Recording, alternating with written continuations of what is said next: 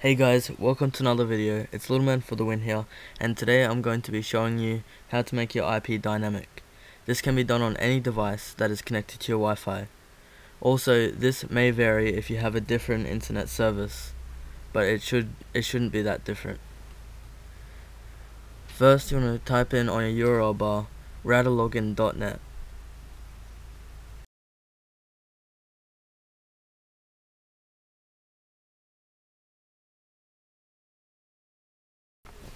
This screen will come up. You'll be asked to put in a username and password.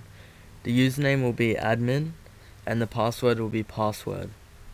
After that, just click login.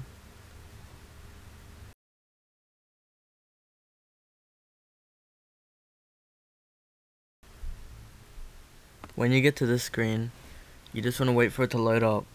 When it loads, you just want to click on internet.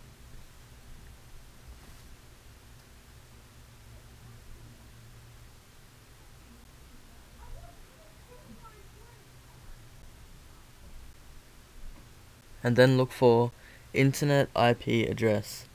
You want to click on get dynamically from your ISP.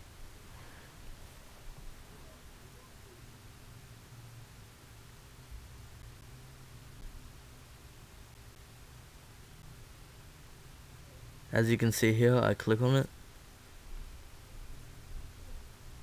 Then you just want to click apply.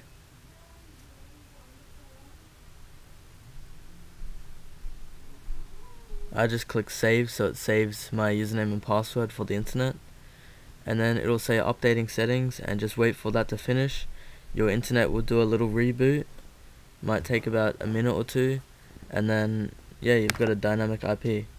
Please leave a like and subscribe if you enjoyed the video.